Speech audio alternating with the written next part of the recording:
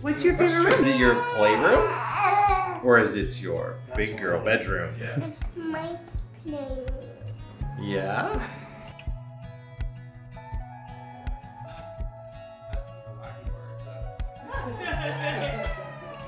This is sanity here. The crazy thing is that we didn't originally intend to, we weren't talking to my parents in the sense of like, do we all live together? It was just an idea that we had. And everybody in that moment stood here and said, well, how are we gonna all live together? The idea of building a generational home that would last for generations.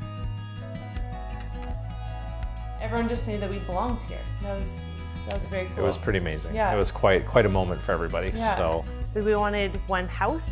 But we didn't want them to just have their own bedroom either. Right, so we wanted them to have their own space. That was really deep within me, and I really felt that building with ICF was the way to go to make that happen. You know, I was just going into my final year of my apprenticeship. I had said early on I would love to be able to build an ICF home. I've been dreaming of building an ICF home in my head, for I just saw cha-ching, cha-ching, cha-ching. I want to get down into the next layer. Janelle's been working with the builder for a number of years, doing a lot of pricing and design, and so we're like, you know what, let's do this ourselves. Let's figure out how we do it ourselves.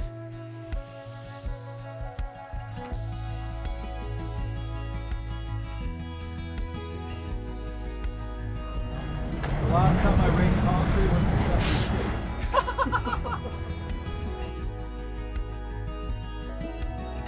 So I worked with a company that did some ICF builds, but mostly it was firewalls for large commercial buildings, a few basements. So nothing, no homes and no full height homes, most definitely.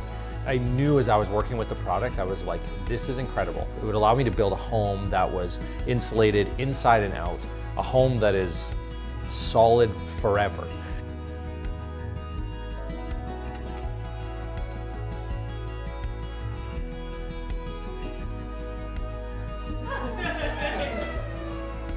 You know, it's really neat because we felt we were very much a part of it. And it was so neat because within an hour or two, he was having me lay blocks. And I thought it was such an amazing experience just watching it going up. And now living here, I feel like so much ownership.